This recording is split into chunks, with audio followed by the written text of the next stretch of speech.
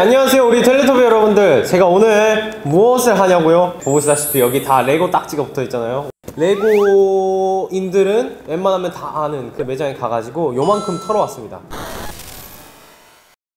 자, 이거는 일단 뭐냐면 예쁘게 보관하는 피규어 보관함. 하나, 둘, 셋, 넷. 뭐 대충 뭐 두 줄이에요 약간. 그리고 이거는 제가 좋아한다고 말한 마블의 그렇죠. 마리아나 베이센츠? 여기 한번 가보세요. 투어 다닐 때 묵어봤는데 최고예요. 그리고 이게 뭐냐면 남은 레고들 넣어두는 함이래요. 보통 레고 피스가 여분이 있게 남겨주는 편이 있어요. 그런 게 남으면은 저는 항상 비닐봉다리에다가 그냥 넣어가지고 보관했거든요. 또 어디야? 요거! 이거는 개인적으로 너무 마음에 듭니다. 너무 귀엽고 약간 기웃기웃거리니까 사장님이 이것도 주셨어요. 여기 안에는 달력이랑 다이어리 aka 영산 어린왕자 사장님 너무 감사합니다. 꽃과 이 다이어리 달력 요걸 한번 만들어 보도록 할게요. 아 신난다. 근데 진짜 이게 박스로 넣고만 보는 게 신날 수도 있어 오히려. 이게 눈앞에 있는 것만으로 행복해. 그러니까 여기 쌓아놓고 하자. 응 아니야. 이제 진짜 본격적으로 만들어 볼게요. 이거 까는 것도 너무 아깝다. 최대한 박스에 손상이 안 되네. 무슨 느낌인지 알죠? 사실 레고를 시작한 계기도 뭐 그때 아빠라고는 했지만 공부를 너무 안 하니까 아빠가 그걸 다 버려버린 거야. 이제 그때부터 레고 결핍이 시작돼 버린 거지. 하다 보면 아무 생각이 사라져서 스트레스 푸는 데로 좋답니다. 보통 이게 이렇게 막 1번 순서대로 조립하라고 이렇게 나와 있어요. 1, 2, 3밖에 없네. 그러면 금방 해. 막 이렇게 10몇 가지 있는 것도 있어. 그러니까 이거는 굉장히 easy and easy 하다. 그날 1번, 2번 이런 거 없었어. 일단 다 까고 시작해야 돼.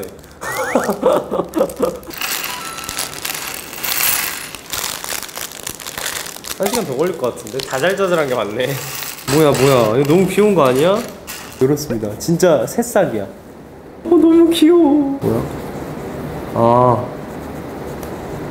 하나씩 다 끼우는구나. 너무 신나잖아. 오 약간 지금 이런 느낌이야. 예스. 이쁘네. 이거 3개 만들어야 돼. 지금 이럴 때가 아니야.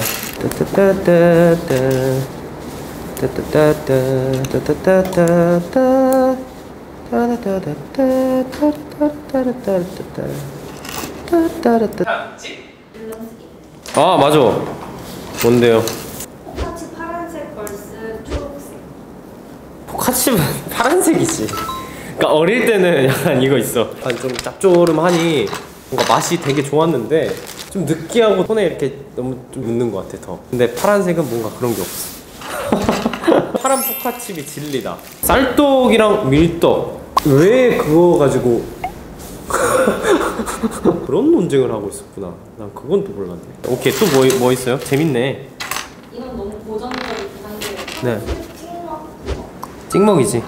물론 그런 말은 들었어. 탕수육 자체가 구워 먹는 음식이라고. 근데 굳이 구워 먹지 않아도 찍어서도 먹을 수 있는 방향성을 하나 더 제시할 수 있는데 모두가 행복하게 먹을 수 있는 거잖아. 요즘 사람들 보면서 화가 너무 많은 것 같아 다들. 또 뭐 있어요? 아 재밌네. 이런 거 재밌긴 해. 닭이 먼저다, 알이 먼저다. 와 이거 어렵네. 뭐라고 생각하는데? 저는 알. 그러면 알은 누가 나? 근데 알에서 나온 거잖아. 알에서 나온 거긴 한데 알이 어떻게 생겼어? 우리 신화에도 그런 게 있잖아. 알에서 태어난 사람 있잖아. 박혁 거세요? 그거는 나는 그래도 닭부터. 생명이 먼저 있지 않았을까? 엉덩이는 하나다 두 개다? 엉덩이는 하나지. 한 짝이지. 약간 이게 두 개는 아니지. 젓가락도 한 짝이라고 하지 두 그거라고 하진 않잖아. 그럼 오케이 100분 토론해 오늘. 다 이길 수 있어. 목은 머리에 붙어있다, 몸통에 붙어있다. 이거 좀 신박하네. 머리에 붙어있는 걸로 할래 난. 왜냐면 사실 머리가 없으면 이건 다 움직이지 않는 거니까. 이겼다. 아니야? 이겼다. 아니야? 뭐야? 이게 맞는 건가? 뭐 질문이 뭐였죠? 똥 먹었다고 소문나기. 똥 안 먹었는데 똥 먹었다고 소문나기 돼? 진짜 똥 먹었는데 아무도 모르기.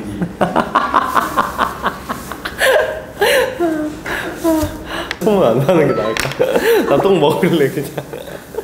나 똥 먹는 게 마음이 편할 것 같아. 미치겠네. 5만 구독자인데 악플이 없는 유튜버 vs 500만 구독자인데 악플 많은 악플 달아줘 제발. 500만 주고. 악플 좋아. 악플 해. 아 진짜 웃기네. 우리 할 수 있죠? 해야 돼. 하고 싶어. 이렇게 하면 끝이야 혹시? 아 이거 3개 만들어야 된다. 아니 잠깐만. 아 빨리 해야 돼 이거. 제가 요즘 사람이긴 하지만 요즘 뭐가 유행하는지 잘 모르니까 이런 거 하니까 난 좋아. 재밌어. 구석구석 시켜주기 아씨 짜증나 벌써. 재범이를 구석구석 시켜주기 아 내가 힘이 없는 재범형을 구석구석 시켜줄래. 그게 나을 것 같아. 기분이 나빠.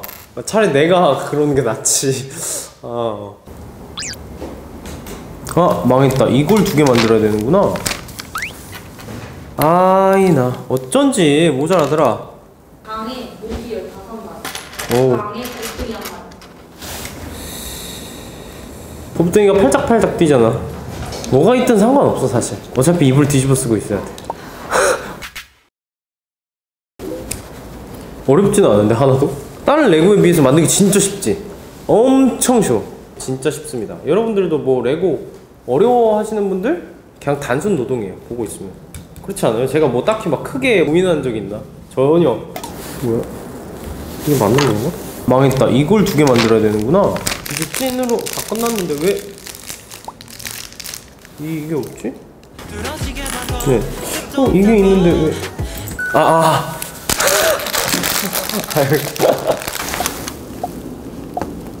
어떻게 꽂으라는 거지? 뭐야 이것도 다 꽂아야 되는 거야? 오 마이 갓 댐. 뭐 오늘 그거네. 완전 그 뭐야 꽃꽂이 수업이네.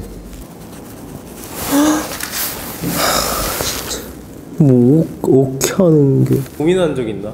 전혀. 냄새가 나는 것 같나요? 응 아니야. 원래 이만큼 나와요. 제가 아까 말했잖아요. 레고들은 항상 잔여물을 조금씩 준다고. 이건 뭐냐?